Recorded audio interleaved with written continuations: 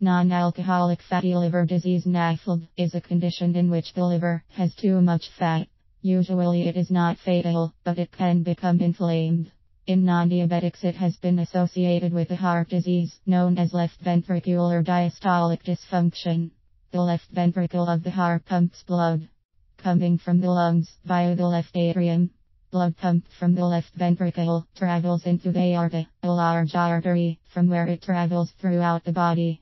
In left ventricular diastolic dysfunction, LVDD, the left ventricle does not fill properly between beats. This can cause fluid to back up into the left atrium, as well as the lungs. This condition is known as heart failure. Investigators at University and Azienda Ospedale Universitaria Integrata of Verona and other research centers in Italy conducted a study to determine whether NAFLD could be linked with LVDD in people who have been diagnosed with type 2 diabetes.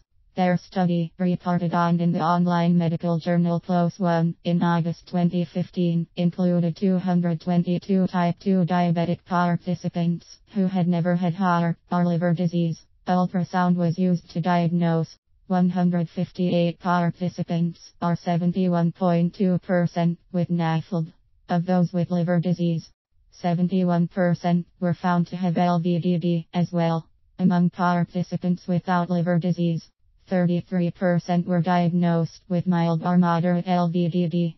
From these results it was concluded there is an association between NAFLD and LVDD in people diagnosed with type 2 diabetes. When NAFLD causes symptoms, patients feel tired, complain of pain in the upper right part of the abdomen, and lose weight without trying.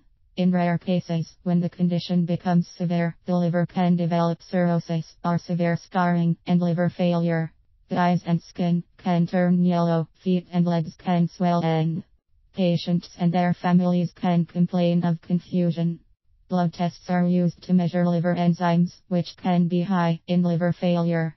CT scans can show abnormalities. The gold standard for diagnosis is biopsy, in which a small sample of the liver is removed and examined under a microscope. To treat the condition, physicians recommend normalizing weight and eating a healthful, plant-based diet low in cholesterol, abstaining from alcohol, and having vaccinations to prevent hepatitis, and controlling blood sugar levels. People with congestive heart failure complain of weakness, tiredness, shortness of breath, and swelling of the legs, ankles, and toes.